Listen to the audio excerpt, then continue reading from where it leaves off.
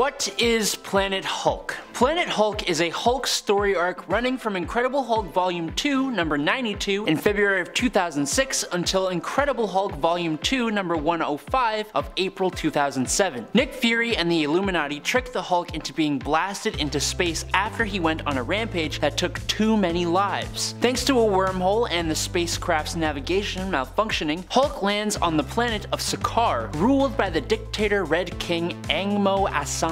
Thanks to the wormhole weakening him, the Hulk is captured and forced to fight as a gladiator, where he creates a bond with other gladiators, his warbound, and eventually leads a revolt against the Red King, taking over and becoming ruler over Sakaar and creating a new family. Only for the craft he arrived on to explode, taking out thousands of his loyal subjects and those he cares about. This prompts him to pull together his warbound and head to Earth for revenge. That takes place in the subsequent World War Hulk series.